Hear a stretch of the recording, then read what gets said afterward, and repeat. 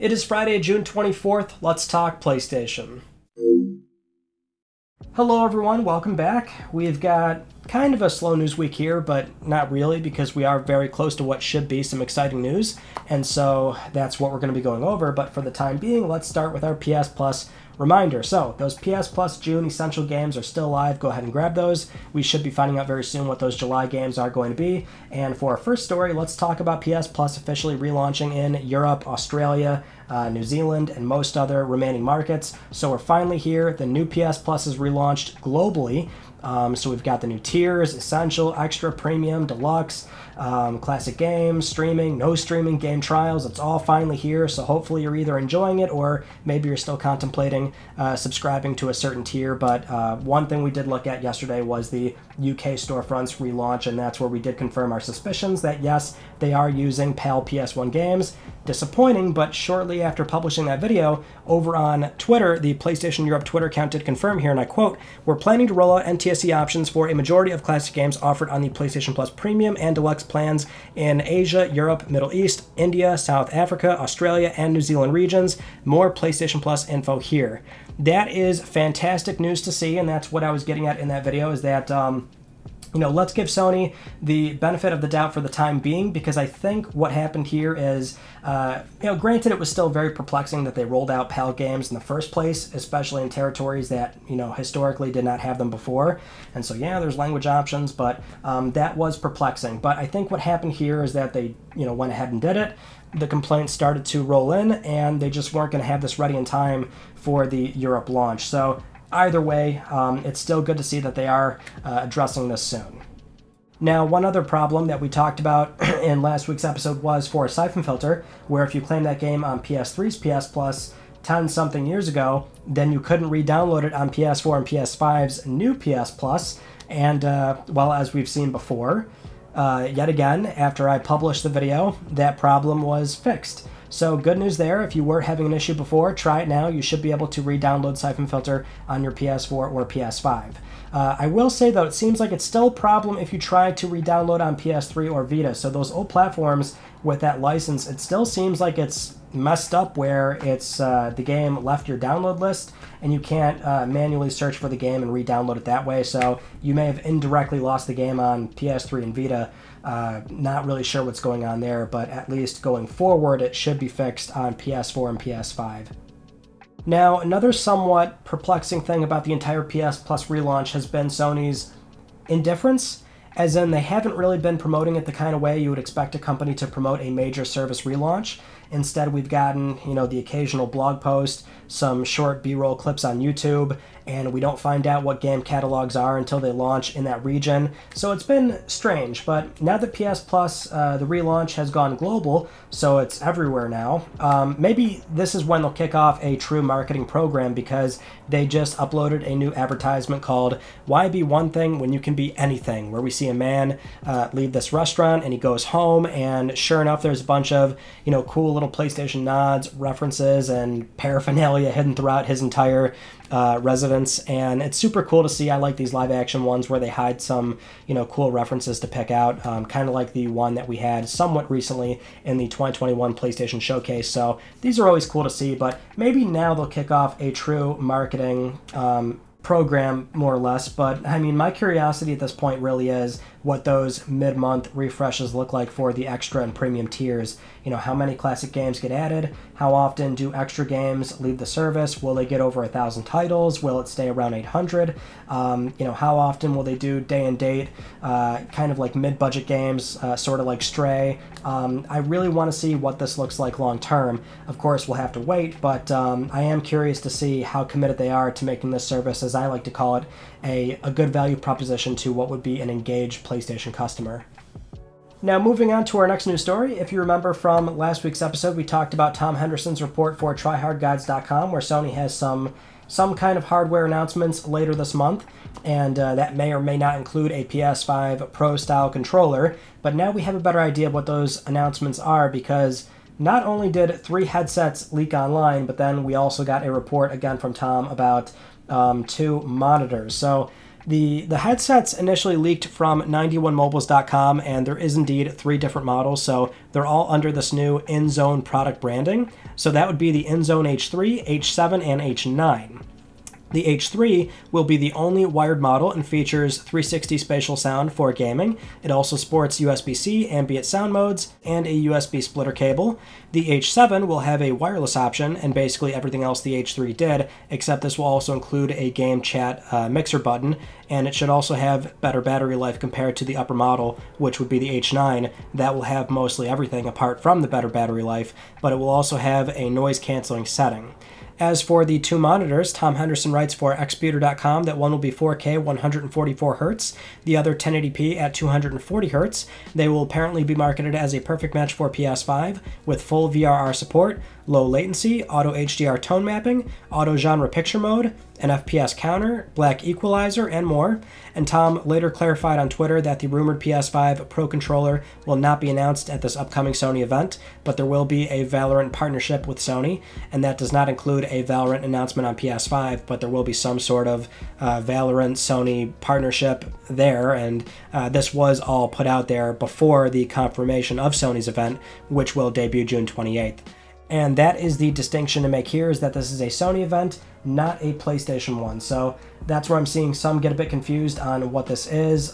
Granted, the pictures of the headsets look very much like they carry the PS5 design language, but this is likely also them just having more collaboration efforts between their different divisions, which we've seen in recent years, and even going back to PS5's launch, there was that marketing tie-in with PS5 and their TV, so this might be similar.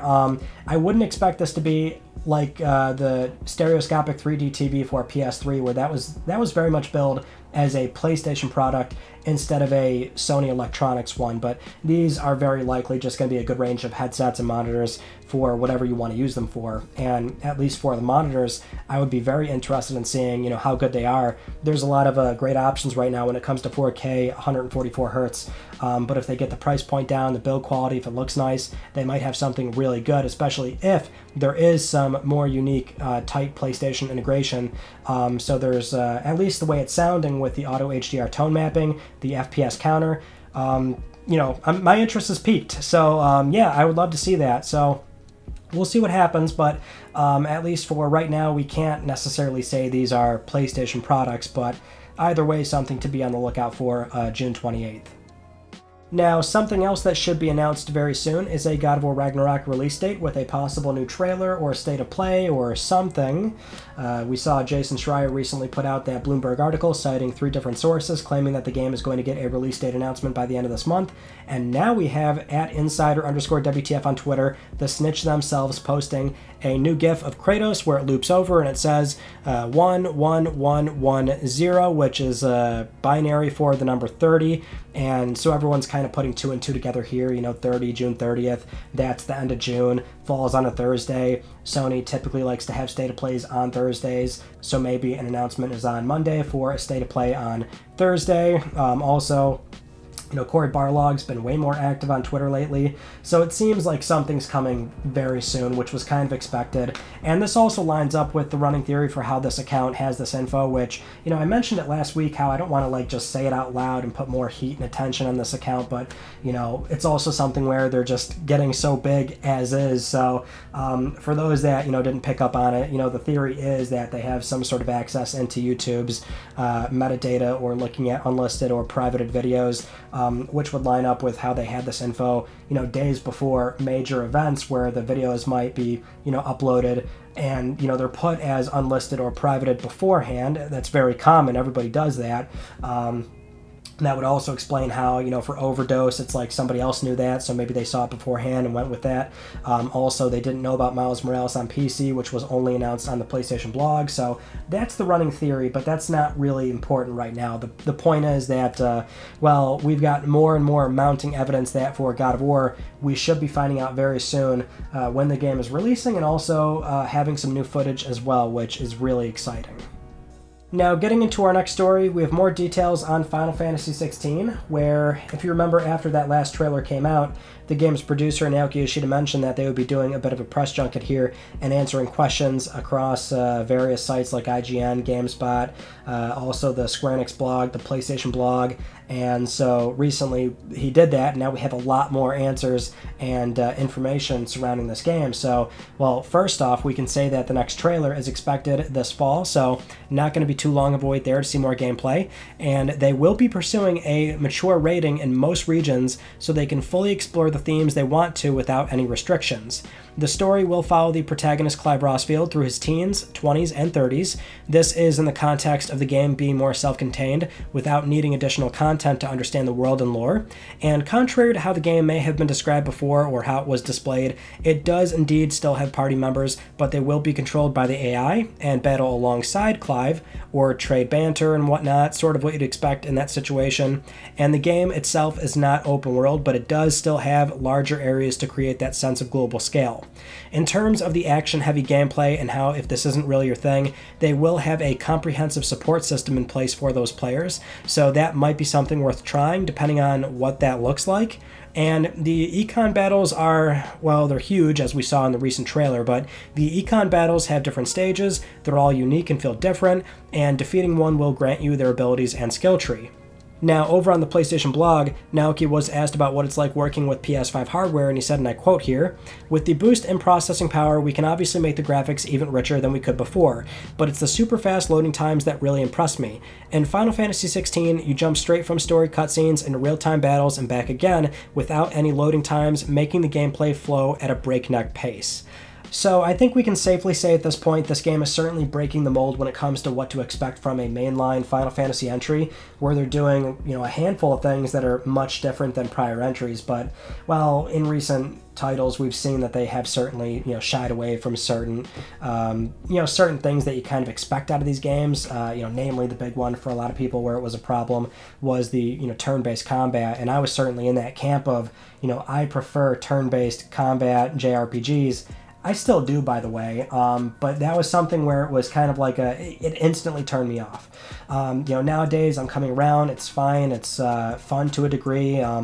It's just how they go about actually doing it and making the controls feel good, and having that gameplay loop really put you into a position where it feels fun and engaging in that moment-to-moment combat in between all the story beats. And so if they can continue that, I'm still on board. But there's something about this game in particular, I don't know what it is exactly, whether it's the presentation or the story that they've laid out so far, but with this Rebirth, Crisis Core, it's like I said before, there's just kind of a renaissance going on with this franchise that, for me, I haven't felt it in a long time, and I feel like I'm not the only one that shares that sentiment. So very excited for this game in particular. Still going to be a bit, but at the very least, we're not going to have to wait too long for more info on this game, where it is slated for summer 2023, and hopefully they can hit that release window no problem. Moving on to our next news story, over on the SI corporate blog, they recently ran a studio profile on Ember Labs, the developers behind Cane and Bridge of Spirits, where they went into the founding, where it was founded in 2009 by Mike and Josh Greer, two brothers that, they made that company for animation and content creation, and then eventually they wanted to make a game, and that's where they created a pitch and sent it to Sony, and they talked a bit about what that experience was like. And so we have a very interesting quote here from Josh Greer where he says, "After our presentation, I think the team at SIE and PlayStation immediately saw the potential in our title, and I think that speaks a lot about who they are as publishers. They saw the potential even in the early phase, they fostered it and wanted to see it flourish. They have been our champions from the very beginning and knew we had something special to share with the world." Now, stories like this, they're always so great to hear, and also not the first time we've had a story like this where it's a smaller team and they're pitching to many publishers, and oftentimes they want to land at Sony, that's their first choice, and let's say they get it, and they always report back a really good experience working with Sony. They have their, Sony has their full support. They give them creative freedom. We hear this so often, largely because it's true. And granted, you're always going to hear the good stuff before the bad stuff, and there is, situations where there is some bad stuff that pops up, but that's rare given the situation.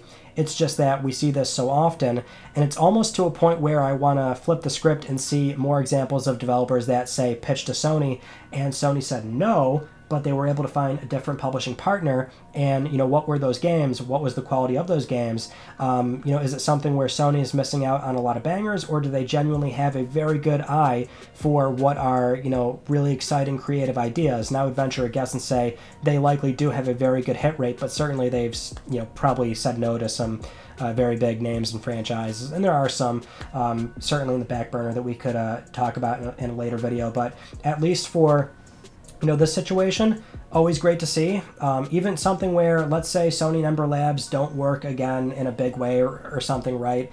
It's just that even beyond that, when you have any platform holder supporting a, you know, small developer in a big way, let's say it's their first project, or in this case, an animation studio that wanted to make their first game, so they have no track record making, you know, something that is an interactive experience.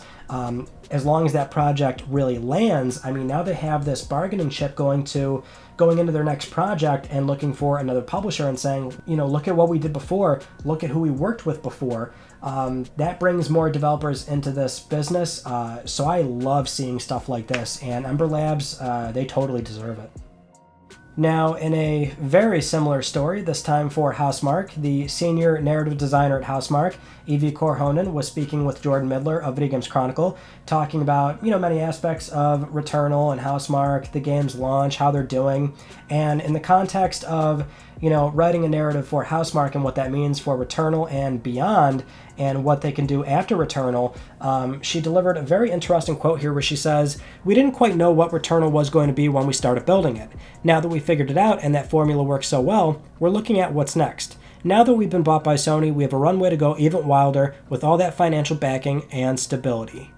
Now, for those that didn't see when we talked about this, but it was confirmed quite a bit ago that they are working on a new IP, so it's not going to be Returnal 2, but they did confirm in these round of VGC interviews that certain aspects of Returnal and things that weren't in the game or that were on the cutting room floor might make it into that next project, which, not surprising. You know, most developers will probably tell you some degree of that happens for all their games, where whatever is on that cutting room floor, animations, game modes, ideas, whatever, they always try and fit some of that into the next game, and so that will be the case here. But when it comes to that next game, it's really encouraging that they do have that runway with Sony where they can go even wilder, as she describes it.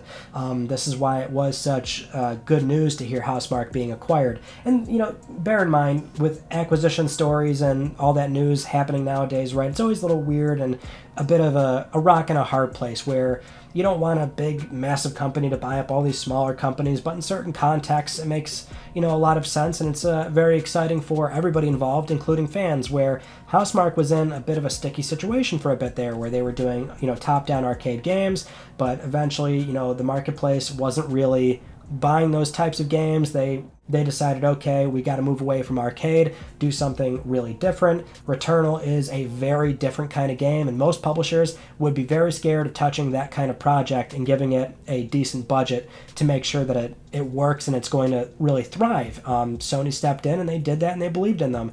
And Returnal did very well given what it is, right? It's not a huge multi-million seller, but for what it is, did really well. So I cannot wait to see what Housemarque does next. It's going to be a while, yes, but in terms of all of PS Studios, Housemarque is always going to be very high for me, and Returnal is a big part of that reason. Next up, if you still haven't seen the Uncharted movie, then good news for you. If you're in the US and have a Netflix account, the movie's coming to Netflix on July 15th, which I guess if you're not in the US, you could still use a VPN and just change it over. But yeah, finally coming to Netflix. This is something where I know a lot of people that, like, they want to see it, but they just don't have that drive to, like, obviously buy the Blu-ray or even rent it digitally. So it is one of those things where if it's on Netflix, Hulu, wherever it goes to, and if you happen to have that service, then it's worth watching. And I would say yes. I still think it's worth trying. If you don't like it, I totally get it, but I still thought it was a enjoyable Uncharted movie, which, as a one-time thing, it was fun to watch. I don't know if I'd sit through it again, but I had a good time with it. Moving on, Sony has recently confirmed to the German publication Games Wirtschaft that they will not be at Gamescom this year. They will not be at the physical event, and they will not be at Jeff Keighley's Gamescom opening night live, which keep in mind, in prior years, they've been there for first-party game announcements with trailers, release dates, things like that, and most recently Jeff Keighley's Summer Game Fest, where, you know, The Last of Us Part 1 was their closer. So they certainly could have been there in theory, but we have confirmation they will not be present at all. So the good news here, at least, is that we can set expectations appropriately, and at least for, you know, with Sony and their first-party announcements, we can already get a good benchmark of what they likely will do at this point, because I mean, we're looking at God of War relatively soon. PSVR 2 still has to have something, whether it's its own dedicated event or, you know, if they continue to piecemeal that stuff out with, you know, PS blog stuff and PSVR 2 announcements next to regular 2D PS5 games in State of Plays. I still think we need some sort of dedicated showcase for it. I'd be shocked if we didn't get that. But, you know, that might be slated for Q1 of next year, and so that has to happen eventually before Q1, right? So there's that, and then, of course, the expected September showcase, which is close enough to August, where Gamescom takes place. So seems like they want to save everything they've got for their own showcase, which is fine. That's close enough as is, but at least we can set expectations appropriately. Now, with all that said, it is time for Let's Talk Plus, the weekly Let's Talk PlayStation giveaway where one of you can win a $10 PSN code. I would like to congratulate this viewer right here. I'll be contacting you very soon via email or Twitter, and if you would like to win a $10 PSN code, it's very easy. You can follow the link down below. Supporting this channel a number of ways can gain you an entry, and I'll announce the winner next week because I'm trying to help pay for your games. Those are all the stories that I wanted to talk about with you all from this past week, and our Tuesday video was another game collection update. That's number 8, and yeah, had some pricey buys on that one. Trying to complete a certain series in there, so it's not gonna be cheap, but you can go check that out. And then yesterday we did the look at the UK's PS Plus relaunch, and as always, another video on Tuesday and maybe another surprise Sony announcement. We'll see, but until then, that's it. So that concludes this week's episode of Let's Talk PlayStation. I'm Ryan Benecki. Thank you all so much for talking with me, and I will see you all next Friday.